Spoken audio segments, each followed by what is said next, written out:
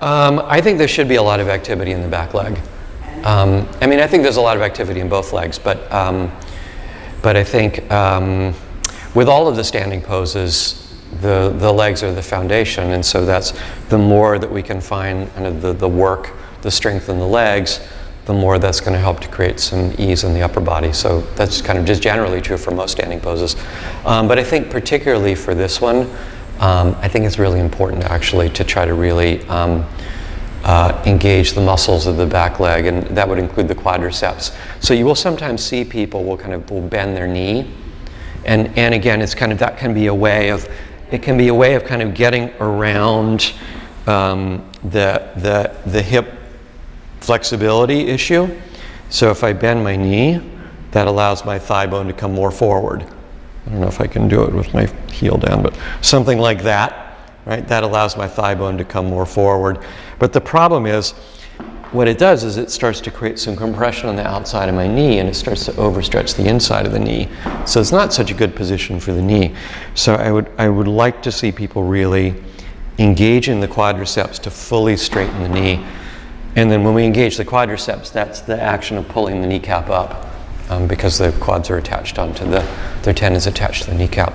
So I feel like that engagement of the quadriceps helps you really fully lengthen through the back leg, which I think is important. And then, so if you don't have that, if the knee starts to bend, then you start creating like a little bit of stress on the inner knee, and then it also starts to lift the outside of the foot. You start kind of losing the grounding through the back foot.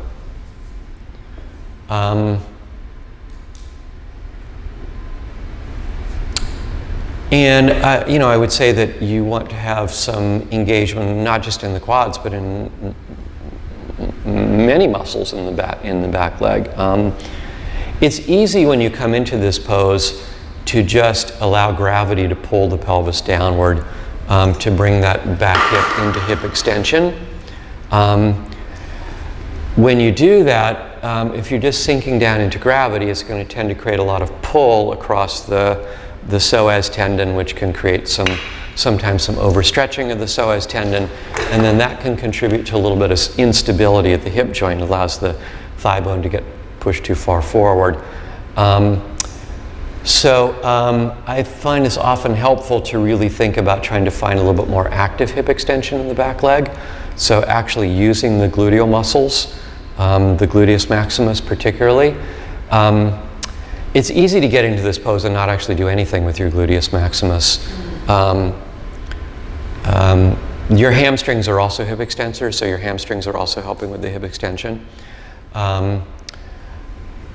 But I think that if you engage the gluteus maximus, it will help to create a little more stability around the hip joint itself.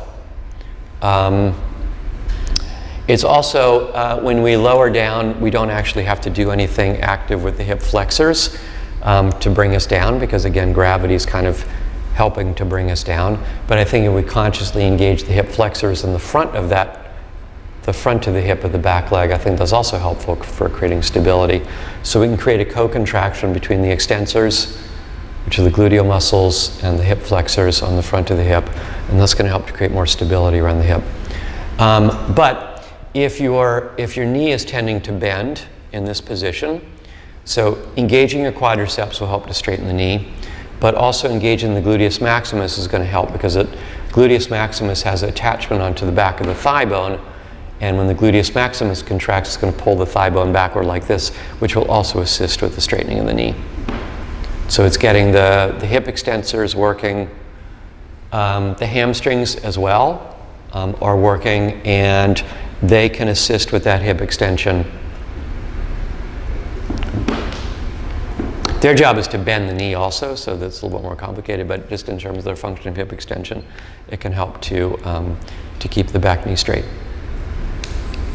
And I think it's important to do that, because you can definitely get some problems with this back knee if you're not active. You know, the thing that the knee does not do, it's not supposed to bend sideways. And I will sometimes see people where if they don't have engagement of those muscles in the back leg, the knee starts to kind of cave in a little bit like this. We start getting the inside of the knee overstretched and then putting a little compression on the outside, and so that's not good for the knee.